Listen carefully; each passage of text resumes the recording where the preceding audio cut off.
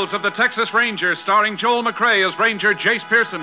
Another authentic reenactment of a case transcribed from the files of the Texas Rangers.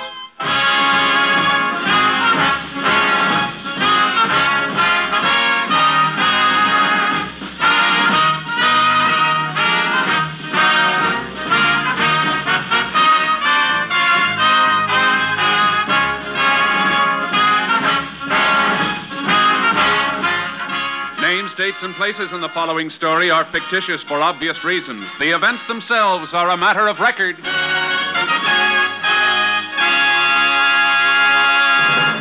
Beginning today and continuing all week, there are many new programs returning to the NBC schedule.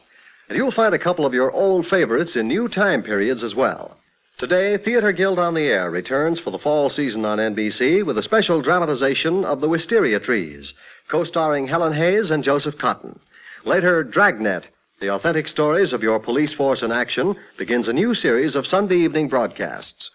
On Tuesday, NBC's own Red Skelton returns to the fold to bring you 30 minutes of his hilarious antics. And the same day, Tuesday, Dean Martin and Jerry Lewis also begin a new series on the NBC radio network.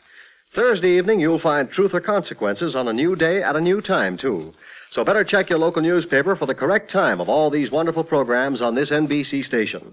Remember, today, hear both Theater Guild on the Air, co-starring Helen Hayes and Joseph Cotton, and Dragnet for action-packed listening on NBC. Now, today's Tales of the Texas Rangers.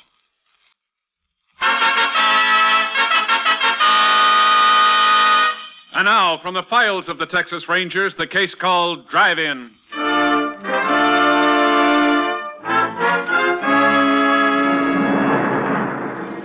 It is 9:45 on a Saturday night in July 1947. At a drive-in theater 3 miles outside Corvell, Texas, a boy in his late teens walks between the rows of cars on the darkened lot and approaches an old convertible parked near the exit. In the driver's seat of the convertible, a 15-year-old girl sits watching the movie. What to say? Don't They're say getting ready to leave? You turn that I got you. That's the best part of the picture. Turn it off. Has to come back. Okay. No time to be watching a movie now. You might have to start driving any minute. They're really getting ready to leave, huh? I don't know.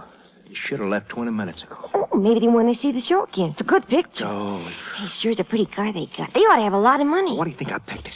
How much money you reckon we'll get from her? How do I know? You said if we used to get $100, we could get married. Yeah. Maybe if we used to get $200, we could go to Dallas for a honeymoon. Could we, Al? Sure, baby. Because I've never been to Dallas.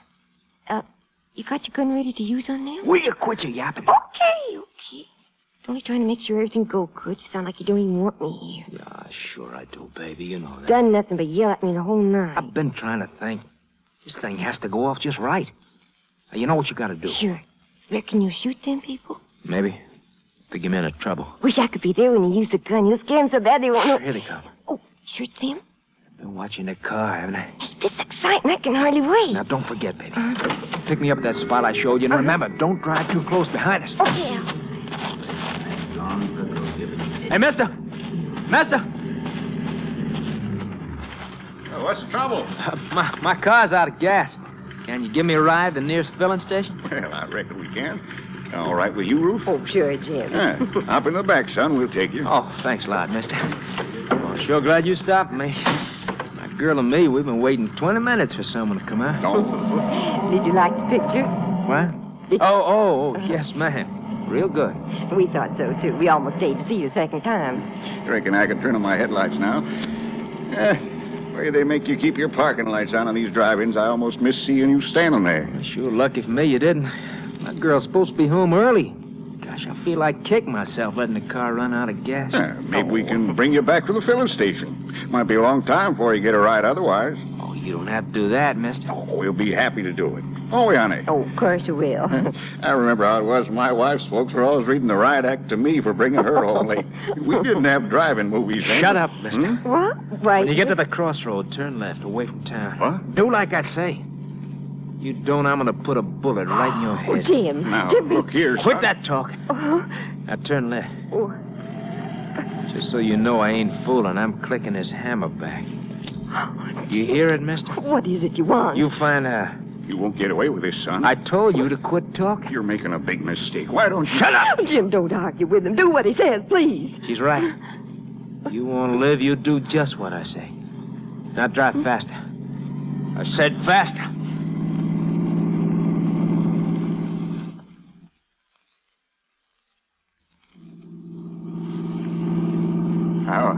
How much further you want me to go? I'll tell you when to stop. You have to press that gun so hard in the back of my neck. I'm keeping it right where it is. Jim, please don't argue with him. This is far enough. Stop. Now we're all getting out. Out this side, lady. You young. I still got this gun cocked, mister. Now throw your wallet and purse into the car, both of them. Throw them in, I said. Okay. Now start walking down the road. You look back once and I'll plug you. Jim, I think I'm going to... Now, just hold on my arm, honey. You'll be all right. Keep walking.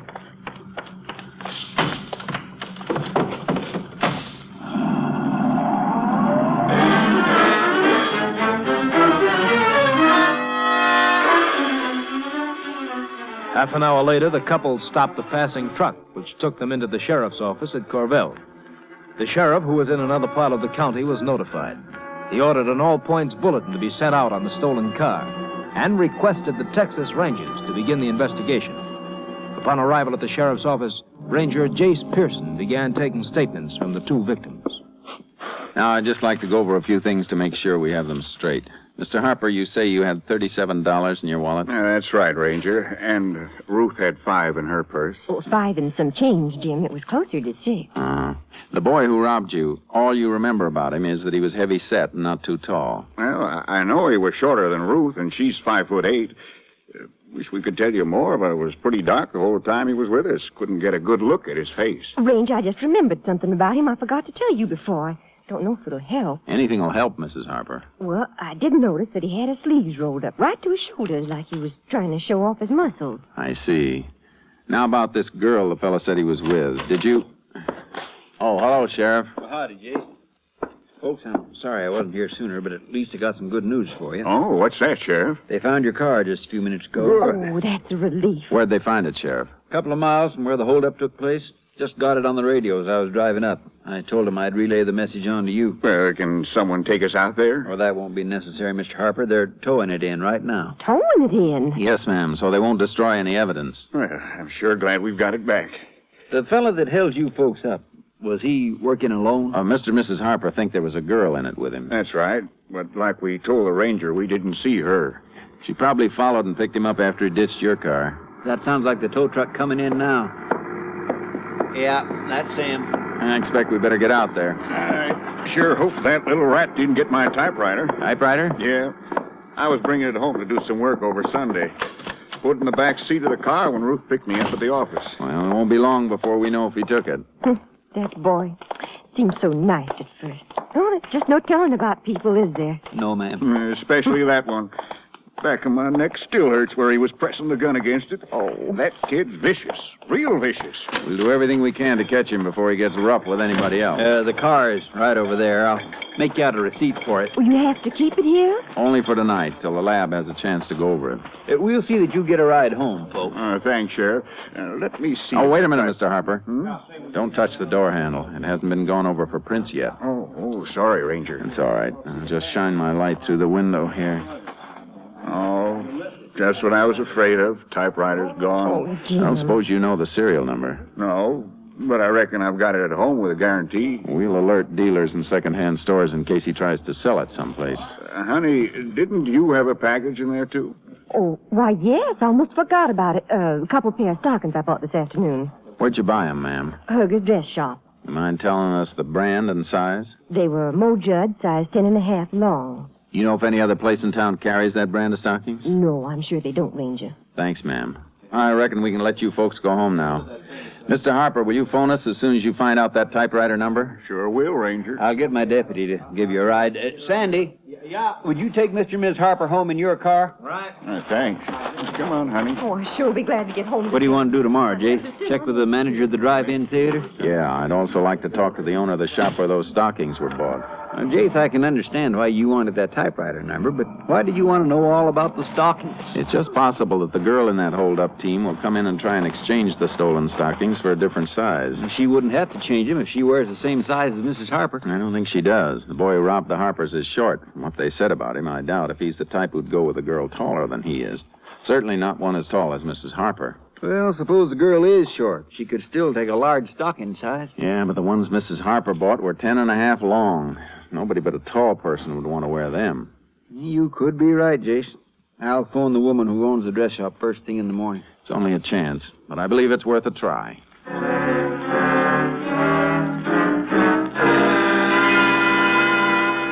The following morning was Sunday. The lab crew had completed its work and found nothing that would help us. At 10 a.m., the sheriff called Mrs. Herger, the owner of the dress shop, and asked her to come down and open up her store. She agreed to meet us in 15 minutes. We went there and waited. Main Street sure is quiet Sunday mornings. Uh-huh. You'd never believe this street was chock full of cars yesterday. Did Mrs. Herger say she was coming right down? Sure, Jace, but you know how women are. She'll be along. Sure hope she'll be able to locate the sales slip on those stockings. Yeah, we're lucky today's Sunday. If the girl does try to exchange them, she won't be able to do it till tomorrow. Believe that's Mrs. Herger's car now, coming around the corner. Yep, that's her. Hello, Sheriff. Well, howdy, Miss Herger. Oh, excuse me for being late. But Emery took off in the car, and I had to wait till he got back. That's all right, ma'am. That Emery. Every time I need the car, he's got it. Sorry we had to trouble you in the first place. Oh, no trouble. You wanted to see the sales slip I made out for Ruth Harper on those stockings. Is that right, Ranger? Yes, ma'am. Well, let's go in the store. Let's see, where's that key? Yeah. Oh, I always forget that burglar alarm. Here, let me get my other key and turn that thing off. There. Oh, lucky I got a couple of police officers with me. Somebody'd have me arrested for breaking in my own store. Would you like us to wait here while you look up that slip? No. Come on over to the counter. It might take me a while to find it, seeing as how Mrs. Harper doesn't have a charge account. I'll just get my sales book. She came in here about 4 o'clock yesterday, didn't she? I believe she said it was about 5. Yeah, I remember now. You know what size she bought? 10.5 long. Let's see. No, that's medium length. Here it is. 2 pairs of 10.5 long. She gave me a $10 bill. What's the number on the sales slip, Mrs. Herger? 5040. You want to take it along, Ranger? No, ma'am. We just want to remember it. A girl may come in and try to exchange those stockings. If she does, we'd like you to phone us and keep her here till we come. How am I going to do that? We leave that up to you, but it's important that she stays in this store till we get here. When do you figure she'll show up? Maybe tomorrow, maybe the next day, maybe not at all. You think you can handle it? Well, I never tried anything like this before, but I'll do my best.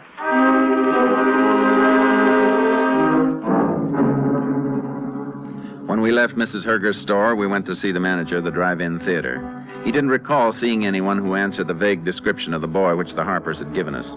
But he did tell us the names of a number of people who had been at the theater the night before. We questioned them, and several remembered seeing a boy with his sleeves rolled up to the shoulders. He'd been with a young girl in a convertible. We took statements from these witnesses. Around 2 o'clock on Monday afternoon, we had them come into the sheriff's office to sign their statements. Here you are, Mr. Hammer. Thank you. Sign all 6 copies, please. Miss Lindsay, here's your statement. Would you show her where to sign it, Sheriff? Sure, Jace. I'll get it. No. Ranger Pearson. This is Mrs. Herger. I can't talk loud. What is it, ma'am? There's a girl here with the same stockings I sold to Mrs. Harper. She wants to exchange them. We'll be right over. Well, I don't know how long I can keep her, Ranger. You better hurry.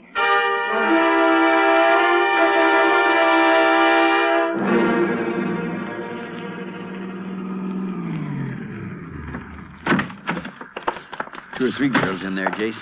Any of them could be the one we're after. Yeah. I don't see Miss Herger. There she is now, coming toward the front of the store. Ranger, Where is she, ma'am? look over my shoulder straight down the counter. See the one at the end with the mousy hair? Uh-huh. Where are the stockings she brought in? On the counter, right next to where she's standing. Sales slip is there, too. Thanks, Mrs. Herger. Hey, you were right about her not being tall. Yeah. I think she's got an idea we're coming after her. Yeah, looks nervous, all right. Don't think she'll try to run for it, do you, Jace? In one direction she can go, right out this way.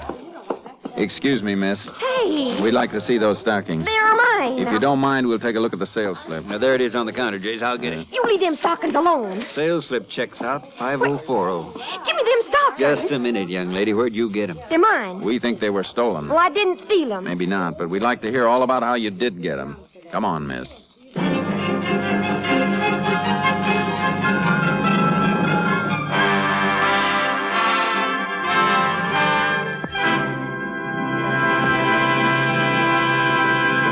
In just a moment, we will continue with Tales of the Texas Rangers, starring Joel McCrea as Ranger Jace Pearson.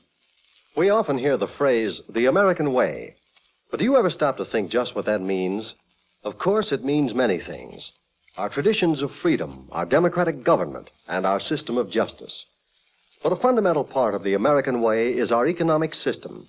Our economic system is not perfect. That's a simple historical fact. But the American economic system has brought greater material means for happiness to more people than any other system the world has ever known. Especially in these critical times, all of us should work to defend and improve this system. And the best way to defend and improve our economic system is to learn how it works. You can get a free booklet explaining our economy by writing to Box 10, Times Square Station, New York City. Just write to Box 10, Times Square Station, New York City, and ask for your free copy of The Miracle of America. Now back to Tales of the Texas Rangers.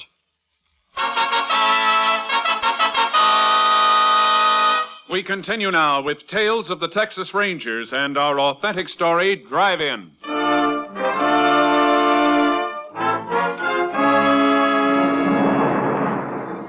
We took the girl with us. In the car, we learned that her name was Grace Maud Compton. She lived in a house on the outskirts of town with her mother, who worked as a waitress in an all-night diner. When we questioned Grace Maud about Saturday night's robbery, she was sullen and denied knowing anything about it. We decided to take her out and discuss the matter with her mother.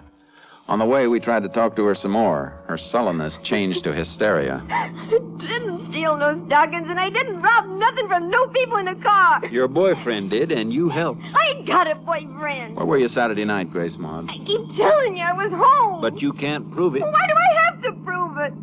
Why do you keep picking on me? Nobody's picking on you. You are so. Everybody's always picking on me. Your mother's not going to be very happy when she finds out you're in trouble. I ain't in trouble. Besides, you can't talk to Ma. She's sleeping. I'm afraid we'll have to wake her up. Ma don't like to be woke up. She gets sore when she's woke up before getting up time. That's your place up ahead? Yeah. Nice little house. That dump. Bet your ma works hard to keep it up that nice. Don't start preaching on me. Everybody's always preaching at me. Go ahead, Grace Maud. I ain't going in there. I ain't. Come on. No. She'll start yelling at me. She'll pick on me just like you're doing. Come on, let's go. No. Oh. Now, look, Grace Maud. If you haven't done anything, you don't have to be afraid. I ain't afraid. Well, then we'll just have a little talk with you and your mother. Ain't nothing she can tell you. We'll see about that. Come on. Told you I couldn't do nothing. I ain't afraid of you or her. All right to go in? Yeah. Door's unlocked. All right, go get your mother. I didn't know she... That's you, Grace Maud? Yeah? Who's out there with you? I want to talk to you. Who is it? Police officers, ma'am. I'll be right out. You see, I'll catch you. You woke her up and I'm going to catch you. You have anything you want to tell us before your mother comes out? There you go picking on me again. Why do you want to... All right, Grace Maud. Excuse the way I look. I worked all night and I was sleeping. I'm sorry we had to wake you up, Now, ma'am. what's this all about? I didn't do nothing, Be Ma. quiet, Grace Maud. What's the trouble, Ranger? We think your daughter might have had something to do with the holdup on Saturday night. I didn't. I tell you, I didn't. Hold up. What makes you think Grace Maud's mixed up in anything like that? She tried to exchange a couple of pairs of stockings in a store in town today. They were stolen along with some money and a typewriter. But I didn't steal them. Don't let him tell you I stole them, Ma. You be quiet. Are you sure they were stolen? There's no doubt about it, ma'am. Well, I've tried to bring her up right. Haven't been with her as much as I should be, working like I do nights. But I can't believe she'd do anything real bad. I didn't, Ma. We think she helped her boyfriend in the robbery. Boyfriend? You been going out with that Al again? No, Ma. I thought I told you to stay away from him. I ain't seen him in a long time. I swear I ain't. What's Al's last name, Mrs. Compton? I don't know. He works on one of the ranches near here. I didn't like the way he acted with Grace Maud. He's too old for her, been around too much. Why, she's just a kid. I ain't a kid. I'm already grown up. You're too young to be running around with men. Well, you go around with men, don't you? Why, you... If I ever hear you talk to me like that again, I'll slap your head off. You hear me? You hear? There you go. You're picking on me again. What's Al's last name, Grace Maud? You're lying. I'm not. I don't know his last name, and I ain't been out with him. Maybe not, but you're not going out of this house again at night until I tell you. Oh, that ain't fair. You promised me I could go to the double feature I don't tonight. care what I promised. You're not going. Oh. I'm sorry, Ranger. You wanted to ask me some questions? Mrs. Compton, we don't want to hold your daughter if she's innocent. But she hasn't told us where she got those stockings. We hoped you'd make her understand how serious this is. Grace Maud, I want you to tell me the truth. Where'd you get those stockings? You wouldn't believe Where did you get them? I want the truth. I found them Where'd you find them, Grace Maud? on the street outside the drugstore. Why didn't you tell us this before? Because I know you'd think I stole them. Are you telling the truth? Sure, I'm telling the truth. That's what I get for trying to be nice. Nice. What you talking about? I was going to give them to you for your birthday. I found the stockings.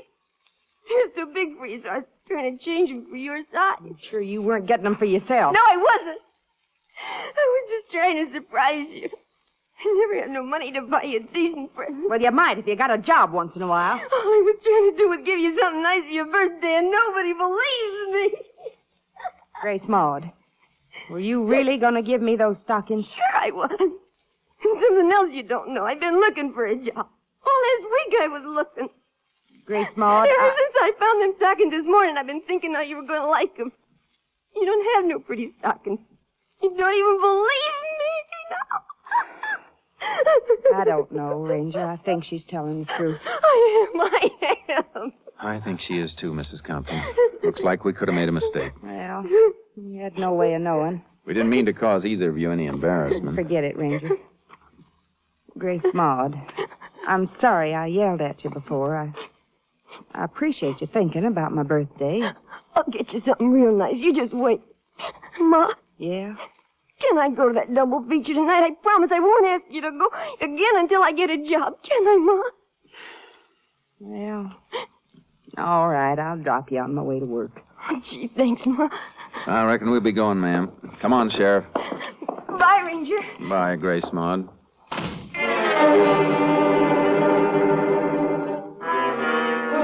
We didn't believe a word Grace Maud had said. She'd fooled her mother, and we wanted her to think she'd fooled us. We're pretty sure her plans went beyond seeing a movie that night, and we hoped sooner or later she'd lead us to her boyfriend. We waited near the house in our car till a little after 7 that evening. Grace Maud and her mother came out and got into an old jalopy. We followed them into town. Mrs. Compton let Grace Maud out in front of the theater. We parked half a block down the street and waited. I reckon we got ourselves a lot of time to kill before she comes out of that picture show. Uh-huh. What if she doesn't try to get in touch with her boyfriend tonight? We just keep watching her until she does. Maybe I could get a couple of deputies to stay. Jace, she didn't go in that movie house after all. No, she's starting down the street. Yeah, right toward us. If she sees us, we're Get finished. down in the seat as far as you can. Yeah. Lucky you haven't got your horse trailer hooked on back, or she'd spot us sure. Yeah, let's just hope she doesn't see the radio aerials. I can hear her now. Sounds like she's still heading this way. Yeah. Keep it low, Sheriff. Boy, I was sure she'd notice us. Where's she going? She just turned the corner into a side street. Come on. You reckon she's going someplace to meet him now? It's hard to say.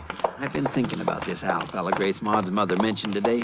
Wondering if he's the one we're after. So have I. Didn't want to ask too many questions about him. Watch it going around the corner, Sheriff. Hey, Jace.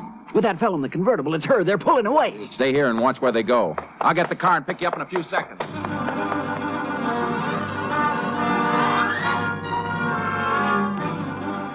By the time I picked up the sheriff, the convertible was out of sight. The sheriff thought they'd headed toward the main highway leading out of town. He was right.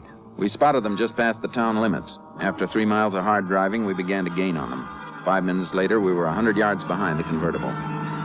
They see us, Jace. He's stepping it up a little. Yeah, it's just what we're going to do. Want me to try a shot at their tires? I don't think so. We'll pull alongside of them. We're making it. Yeah. Yell at them to pull over. Pull over, you! Pull over to the side! Don't be crazy, Tom! Watch yourself. He's going to shoot. Sorry, that dirty little... Hang on, Sheriff. We'll force him over.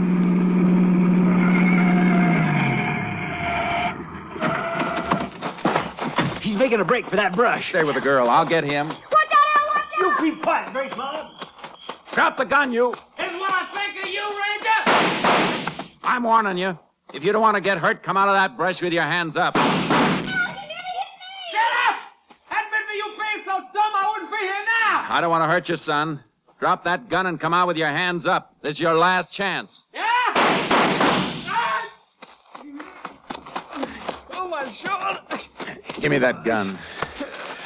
Now get up. Oh, my shoulder. Get up. Let's go. Oh, listen to that OZ yapping. Shut up, you big mouth. Come on. Your shoulder's weak. Oh, you catch on real quick. Handcuff them together, Sheriff. I wish there was something I could do for you, Al. You've done enough. I wish I had my gun. I'd put a slug right through your stupid head. Come on, Sheriff. Let's get these two back to town.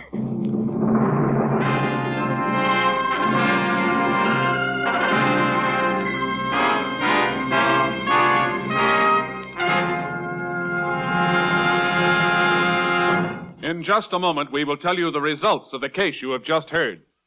NBC means comedy. And Tuesday's the day this week for you to start laughing with Dean Martin and Jerry Lewis and Red Skelton. That's right. This Tuesday evening, you'll hear both these great comedy programs when they begin the new fall season on NBC and this station.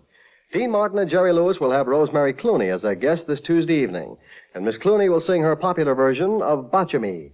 Red Skelton promises a visit from Junior, the mean widow kid, and Deadeye, America's favorite cowpoke.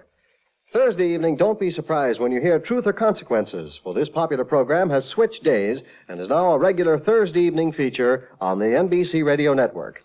And today, Sunday, there's more big news for listeners. Theater Guild on the Air returns today with Helen Hayes and Joseph Cotton co-starred in the Theater Guild production of The Wisteria Trees. Another important program note is this one. Dragnet has moved to Sunday. Yes, hear Dragnet tonight on NBC. Now back to Tales of the Texas Rangers.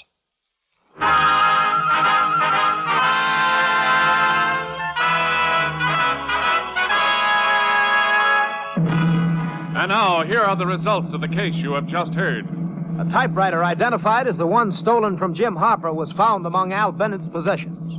Bennett confessed to the robbing of Harper and his wife, naming Grace Maud Compton as his accomplice. Grace Maud was sent to the state school for girls at Gainesville. Al Bennett was convicted of armed robbery and is now serving a 25-year term at Huntsville Penitentiary. Now, here is an important announcement from the star of our show, Joel McRae. Folks, tonight marks the concluding performance, for a while at least, of Tales of the Texas Rangers.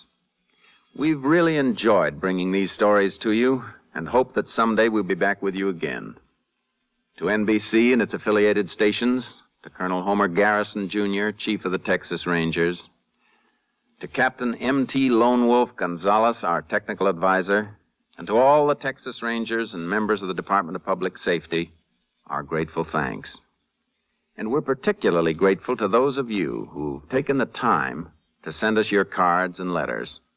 After all, they are the only sure way of telling that you liked our show. Thanks, folks. Thanks a lot. Good night.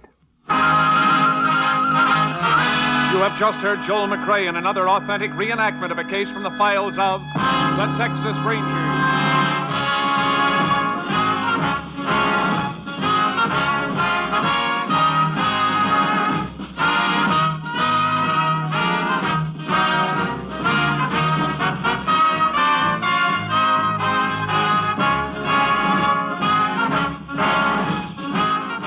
Technical advisor was Captain M.T. Lone Wolf Gonzalez of the Texas Rangers. This story was transcribed and adapted by Charles E. Israel, and the program was produced and directed by Stacy Keach. Hal Gibney speaking. Tonight, attend the premiere of Theater Guild on the Air over NBC.